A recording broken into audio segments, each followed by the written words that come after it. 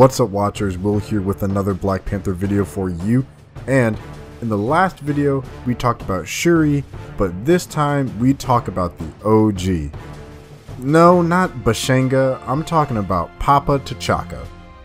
In the beginning of Black Panther, we get a pretty good glimpse of young T'Chaka in his Black Panther suit from his tenure as Damisa Sarki. What is interesting to note is that a lot of his suits take inspiration from T'Challa's other suits in the comics in terms of the concept art that was made for him. We see versions with the open mask, ones with the gold accent, we see the vest incorporated into it similar to the Man Without Fear run. Some even have a similar design to the original Black Panther costume that has the lined gloves and boots added in as another classic touch. We even get the cape in a few of the designs. Each has aspects that make it unique, and it seems like they had a lot of variety compared with what they ended up settling on. Andy Park, one of the artists working under Ryan Maynarding on the film, stated, "I was trying to come up with a design that was still high-tech, but less so than T'Challa's Civil War look. Thus, the visible tactical vest. This was so much fun." When describing the final suit design that they used for the movie.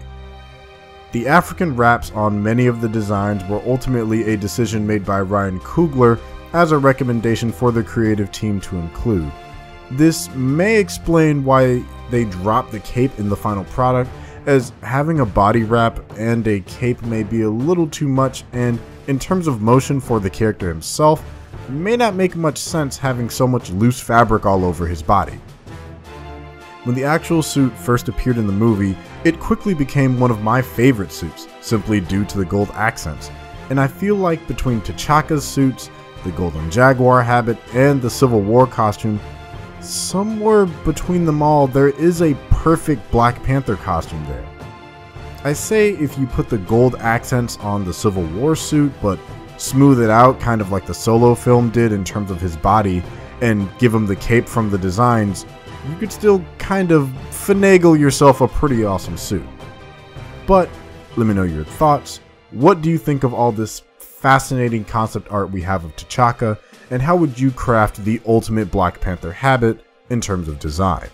While you're there, make sure to like and subscribe to our channel, Hybrid Network, and consider checking out our website and Patreon for more content. I'm Will, and I'll see you next time.